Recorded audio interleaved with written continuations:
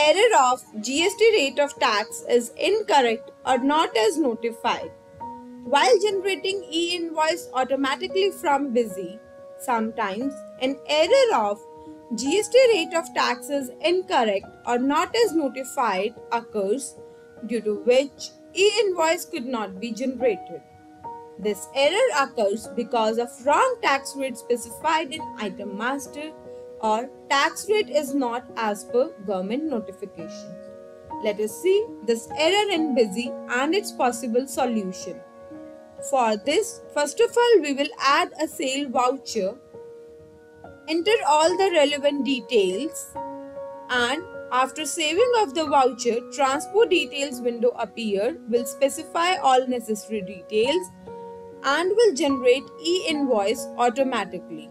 Please remember, before generating e-invoice automatically, it is advised to check for possible error and then only continue for generation of e-invoice.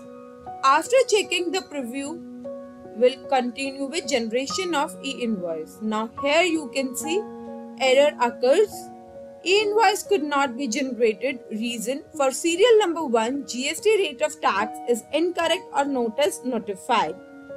This means item at serial number 1 and that item master, either tax rate specified is incorrect or not as per government rules. Now we'll see its solution. For this, we will modify the item master and will check the tax rate. Now here you can see tax rate specified for CGST and SGST is not correct.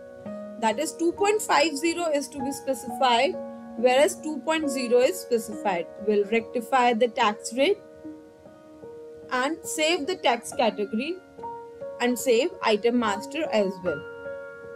Now again, we will generate e-invoice for that voucher. We'll generate e-invoice automatically, and here you can see e-invoice is generated successfully.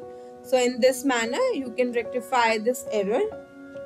Please remember, for automatic e-invoice generation, active BLS is mandatory. For more videos, subscribe to our YouTube channel.